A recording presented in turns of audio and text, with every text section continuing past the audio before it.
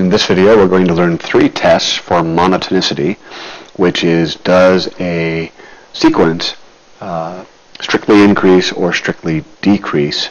Or at least those are the problems that we're going to look at. So we're going to start with the difference between successive terms, which is a sub n plus 1 minus a sub n. So the next term, subtract the preceding term. Determine whether the sequence is strictly increasing or decreasing using that method. So we have brace notation, which means that our a sub n is n over 2n plus 1. So if a sub n is n over 2n plus 1, then a sub n plus 1 means we need to replace all the n's with n plus 1. So we have n plus 1 on the top. We have 2 times n plus 1 on the bottom. Notice how important it is to put parentheses there because we are going to have to distribute this 2. So we end up with n plus 1 over 2n plus 3 as our a sub n plus 1. So now we're doing n plus 1 over 2n plus 3 minus n over 2n plus 1, and we're trying to figure out, does that or is that greater than 0? And we'll just choose greater than 0 because we're going to try and assume that it's strictly increasing, but it could be strictly decreasing instead. Well, so now we have unlike fractions, so we need to make a common denominator. So the n plus 1 is going to need to be multiplied by the 2n plus 1. The n is going to be multiplied by the 2n plus 3, giving us a common denominator of 2n plus 3 times 2n plus 1 greater than 0. So now we need to FOIL that. So if we FOIL that, we're going to get 2n squared plus 3n plus 1. When we distribute the negative n, we get a negative 2n squared minus a 3n all over 2n plus 3, 2n plus 1, and let's see if that's greater than 0. So now if we combine like terms, the 2n squareds cancel out, the 3n's cancel out, leaving us with a positive 1 on the top and a 2n plus 3 times 2n plus 1 on the bottom. Well, that is going to be greater than or equal to 0 if we have n as positive numbers, and it would be because you cannot have positive terms. So long as n is greater than or equal to 1, then this is true, and it is strictly increasing. Let's learn a second method.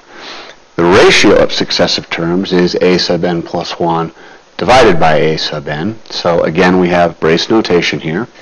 So our general term is n to the n divided by n factorial. So a sub n is n to the n over n factorial. So a sub n plus 1, we need to replace all the n's with n plus 1's. So we have an n plus 1 to the n plus 1 over n plus 1 factorial. Well, so the ratio test says that I have to have n plus 1 to the n plus 1 over n plus 1 factorial all over n to the n over n factorial. And we're trying to see, is this going to be greater than 1? It could be less than 1, but we're going to again just assume that it's greater than 1 for now. Well, so we've got a complex fraction, a fraction divided by a fraction. Need to multiply by the reciprocal, so I've got n plus 1 to the n plus 1 over n plus 1 factorial, multiply by the reciprocal, n factorial over n to the n, and we're trying to see if that's greater than 1, greater than 1. And so now we're going to need to do some tricks here. So let's see what we can do as far as changing this around.